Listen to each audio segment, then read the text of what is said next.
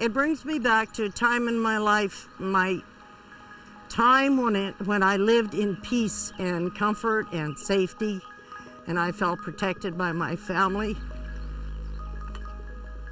And, excuse me, that was probably the safest time in my life. Barbara McNabb Larson still remembers the day it changed. I remember when they came to get us from here. The first year we went in a livestock truck. And the next year?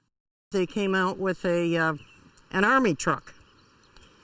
And they drove us back to the school in these trucks, and they unloaded us like we were just little animals.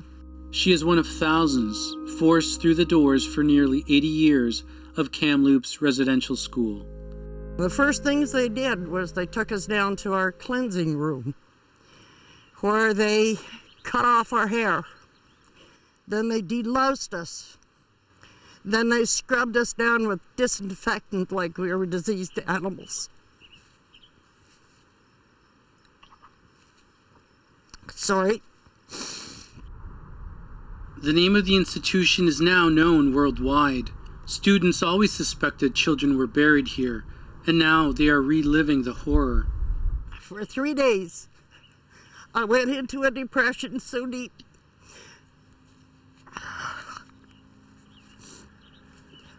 And a grief that I never knew I had. No cross or stone, and scarce information to mark who lies buried here. It's going to be Christmas, and we want to get all ready for Christmas, don't we? The Catholic Order Sisters of St. Anne's taught at the school. We have knowledge of maybe about 20 children that died in the school over that 80-year period. Sister Marie Zeroni belongs to the order. So there is a hint in the records of another cemetery connected to the school, but we don't know where. I actually don't know if that reference comes from that school or from another school. At Kamloops Residential School, the threat of death hung in the air. You better behave. Don't get out of line, because there's the graveyard. And there's also the river. Those were warnings that were given to us as little tiny children, 5, 6 years old. Death was real here. We do know how some of these children died. Records from the 1930s were shared with us. Leslie Lewis, 9-year-old boy, died from an epileptic seizure. The Indian agent filed a report noting the overcrowded conditions in the institution. During an epidemic, it is impossible to properly isolate the patient and contacts. The need for separate quarters to house sick children is evident. I wanted to go home, and I was weeping. I remember there's a train whistle. The trains would go by Kamloops, and I'd hear the whistle. Woo. And it became one of my triggers later on after I left a residential school. You know, I'll tell you the truth. That years of residential school was like a blur to me. Suicide, I remember this young man or young boy hung himself in the bathroom. Still today they remember that. They still get nightmares about it. And about the runaways and people jumping trains, getting killed jumping a train, freezing outside, running away in the wintertime. There was another girl, Florence Morgan, whose age is not noted, died from a viral infection. The Indian agent reported her body was returned home by truck. And that's one of the things about life lessons. Say, for example, when you got the strap the first time, I sounded like a coyote, howling and crying. The second time, not much so. Then the third time, he wanted me to cry. And I said, I'm not going to cry. And I went and found a nice spot where there was nobody around, and then I had to cry. Some never made it home. The girl's name was Mary Francois, age not noted, died in hospital from a blood clot in her brain. Her father, chief of the Adams Lake Band, who only saw her after death, wrote a letter requesting when a child of the school is taken sick and requires hospital attention that the parent be notified at once. The community gathered testimonials in this book. You're growing up, you're not allowed to do something. I wasn't allowed to read this book. Mike McKenzie reads a passage from survivor James Child. I walked along the riverbank and I found that student floating in the water by the shore. His body was stiff. For finding that deceased person, I was strapped 150 times on each hand. I think there was a few times that happened. Mackenzie's father's story is also in here. My dad, Terry Denault, went to the, we call him Shinny, and he went to the Kamloops Indian Residential School. We were so young, we didn't know where to turn for help. I was whipped so many times that eventually you get so tough that you block those things out and you can't feel things. That's how it was here. This oral history fills a gap between the still incomplete record of the residential school era. Many records were pulped by the federal government, including from Kamloops. Funeral records destroyed, Indian agent reports destroyed, student lists destroyed.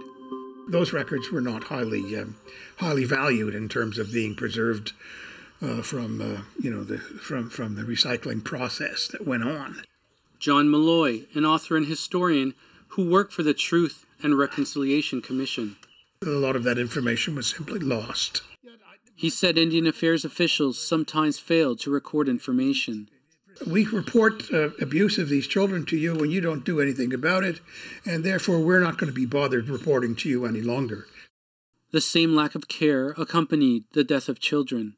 Children died, children were buried, parents were not necessarily told that they had died. Children were buried in unmarked graves, adjacent to the schools oftentimes. Death a part of life in residential schools. But there's one institution with key information still in the shadows.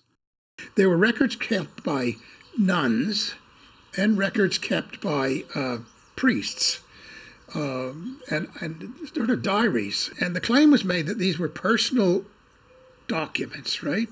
Zeroni says a fire at the school destroyed the first 30 years of records.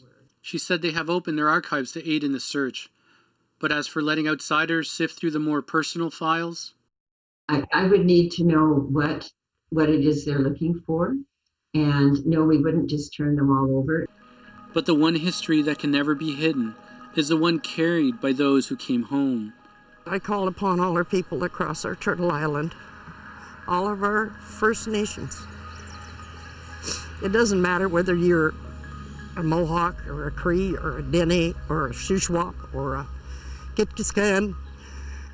We're all one people. We're one nation. And it is our cultural and traditional strength, I believe, that has allowed us to carry on and to live.